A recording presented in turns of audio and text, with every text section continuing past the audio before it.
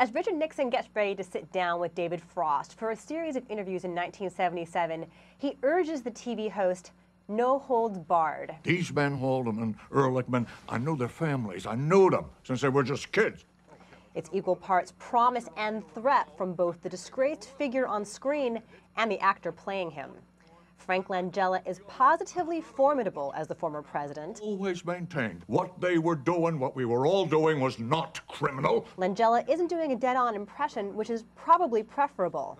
Nixon's tics and quirks have been imitated so frequently and so poorly, such an approach might run the risk of lapsing into caricature. Understand correctly. Are you really saying that in certain situations, the president can decide whether it's in the best interests of the nation and then do something illegal? I'm saying that when the president does it, that means it's not illegal.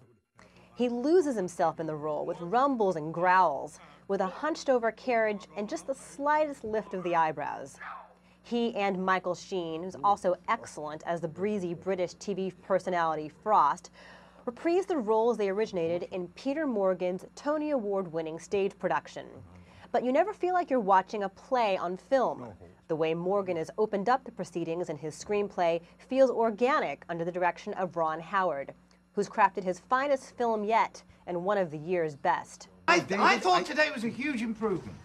Are you nuts? Supporting performances are uniformly solid from Oliver Platt, Sam Rockwell, and Matthew McFadden as the more serious journalists and experts in Frost's corner, as well as Kevin Bacon as Nixon's fiercely loyal chief strategist.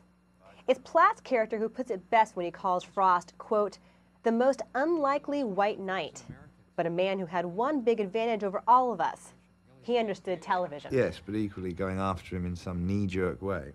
You know, assuming he's a terrible guy. Wouldn't that only create more sympathy for him than anything else? And television exposed the true natures of both Frost and Nixon, for better and for worse.